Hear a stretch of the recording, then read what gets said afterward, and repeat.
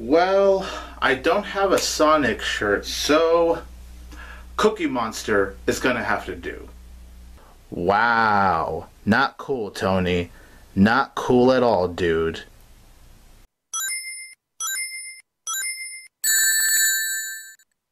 Hey there everybody, this is 22 Tiger Dude here, and I am here to review Sonic the Hedgehog. And yes, I just got this guy finally recently. So Sonic the Hedgehog is directed by first-time director Jeff Fowler, and the film stars Ben Schwartz as the voice of Sonic, along with James Marsden, Jim Carrey, and Tika Sumpter in their live-action roles. So Sonic the Hedgehog tells the story of Sonic, who doesn't really have anyone in his life, and he has these rings that can help him go to other worlds.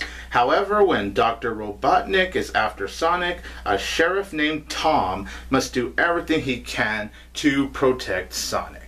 So when it comes to Sonic the Hedgehog, the character, the world, the other characters, I can definitely say I'm a huge fan. Before I got into the PlayStations, the first ever console I played was the Sega console. I just have very fond memories of playing the Sonic games on there. And I actually do have some games out right here to show you very quick. For the PS3, I have Sonic Generations, Sonic Forces, really great game. Just for Christmas recently, I got the Sonic Mania Plus, and a game I find underrated actually, Sonic Unleashed. I really have a blast playing this game. And I have actually been wanting a Sonic movie my whole life, so live action was not what I had in mind, and when I saw the original design, obviously, just like a lot of people, I was pretty horrified by it. And then, you know, news came forth that they were going to push this movie by a little bit just so they could redesign Sonic. And I'll just tell you right now, before I actually review the movie, that I do think redesigning it helps. Because after seeing this Sonic in his true form, I just can't imagine watching this entire movie with that original design. As time went on, I was looking forward to the movie. I was rooting for this movie to be good. Coming out of this movie, I think it's fine. I think it's a cute movie, but I did leave feeling quite disappointed. But I could definitely say on the positive side, in my opinion of course, this movie isn't terrible. It doesn't ruin the character, it doesn't disrespect the character, and that's something I could say straight off the bat, that this is in no way trying to ruin Sonic or anything. This movie actually does try, and I do think, to be fair, it actually succeeds at respecting the character. And Ben Schwartz, who is the voice of Sonic, he does a really good job. He really brings so much energy to this character. You could tell he's having a lot of fun voicing this character, and I thought he was definitely the right guy. He definitely did a good job of really fitting that character, and that's definitely thanks to Ben Schwartz just making him so likable. And I already said it, but visually Sonic does look really, really good. And you have James Marsden, who plays the Sheriff Tom, and I think he does a pretty good job, and I think he and Sonic do have this nice little back and forth. It's pretty enjoyable. Tika Sumpter is also in here too, and I think she does a pretty good job in this film. There were some jokes that worked for me, not really anything too laugh out loud for the most part at least, but there were some good gags in the movie that I did think were handled pretty well. There's some entertaining sequences within the movie. For example, Sonic has not just one, he has two Quicksilver type moments. I will say the second time he does it was even cooler than the first time, in my humble opinion. So those were very fun scenes right there. And I do have to say, I know Jeff Fowler is a first-time director, but I actually have to say, as far as the action sequences go, he did a really good job with the action. Like, I'm not gonna lie, the action was better than I honestly expected it to be. Like, I think it's better than competent, to be perfectly honest. So whenever the action is there in the movie, that is when I definitely had a lot of fun. Along with those two Sonic Quicksilver type of moments, the action scenes were definitely the scenes I had the most fun watching. It's also a very fast-paced movie. I'll definitely give it that too. There's not a single moment that felt boring. I never felt like the movie dragged. I'll definitely give it credit. It's a very fast-paced movie. And the cinematography, I think, looks really good too. I don't think this looks cheap in any sort of way. it definitely does have a budget. The movie does also have some heart, and that was expected going into it, obviously, but I did think some of the heartwarming moments we get in Sonic, I thought they were very well done. And I do have to say that Jim Carrey, I was saving the best for last. He is just such a delight to watch on screen. It is so nice to see Jim Carrey just being back to his goofy self. And I think the movie does a good job of not underusing him, because I do think it could have fallen in that trap of underusing Jim Carrey. I think Jim Carrey just had the right amount of screen time. There is maybe a section where you don't see him for a little bit in the movie, but once he does show up again, things really kick into high gear. I can't deny that Jim Carrey brought a big smile to my face. Now, as much as I do wish I was more positive on this movie, there are flaws that do hold us back from being very, very entertaining. Like, it's entertaining, sure, but I can't say it's very, very entertaining to the point where I think it's a solid movie. And that's because, first off, I will say, the movie opens with a cliche that I honestly just cannot stand. And unfortunately, this movie did fall into the trap of opening with this cliche. I was personally not a fan of it.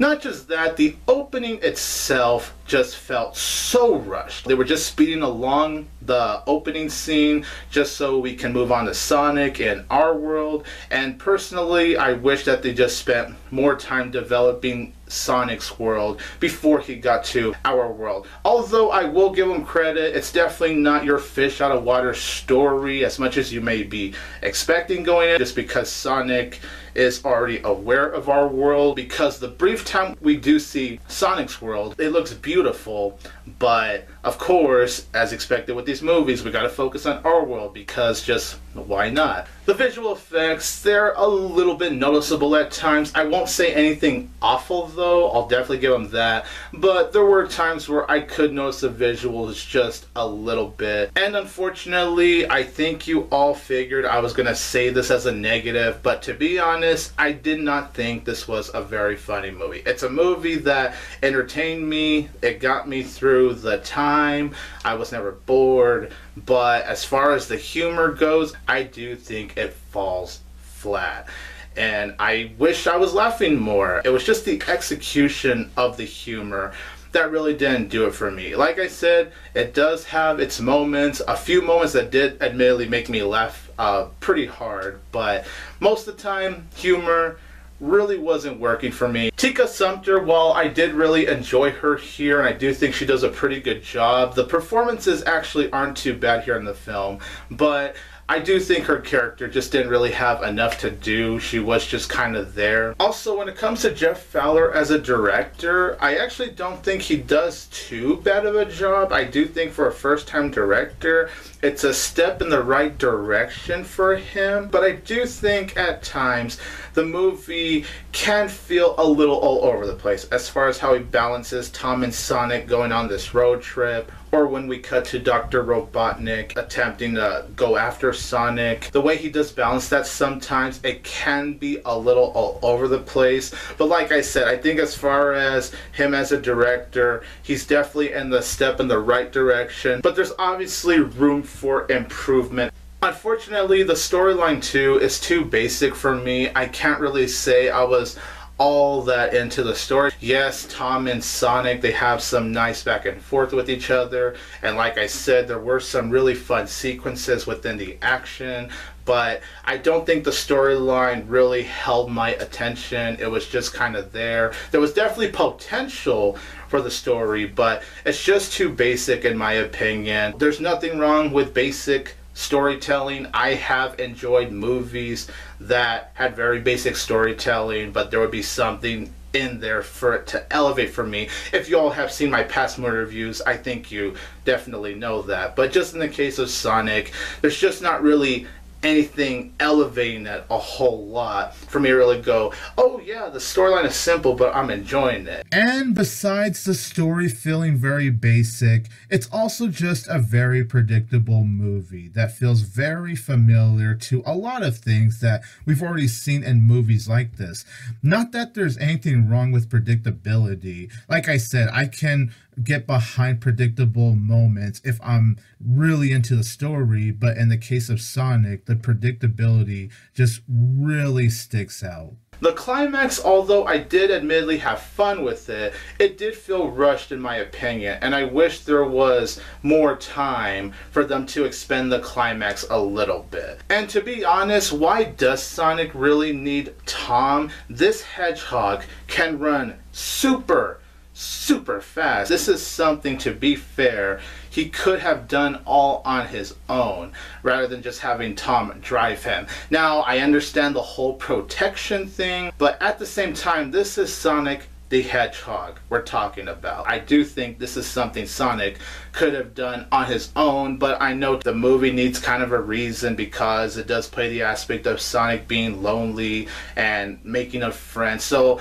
on that front, I understand that, but that was the whole thing to me, really thinking back, that didn't make sense to me. Overall, Sonic the Hedgehog is cute, but it did leave me feeling disappointed. I did wish I enjoyed this movie a lot more, considering how much I love the character, considering how much I love this world, and I did see a lot of potential for this movie, but I don't think it ever quite reaches it. But that being said, I could definitely see the sequel being better, depending where they go with the sequel. And yeah, stay for the mid-credit scene because I did love that. That was really awesome right there. Made me very happy. And like I said before, Ben Schwartz is a lot of fun, as well as James Marsden and Jim Carrey, and there's some fun sequences, but apart from that, I just get an okay movie. And that's why I'm going to give Sonic the Hedgehog 2.5 out of 4 stars. So everyone, in the comments down below, let me know, what did you think of Sonic the Hedgehog? What is your favorite Sonic game? Have you played any of the games growing up? Have you watched any of the cartoons? Let me know all of that in the comments down below. Who's your favorite character in the Sonic world as well?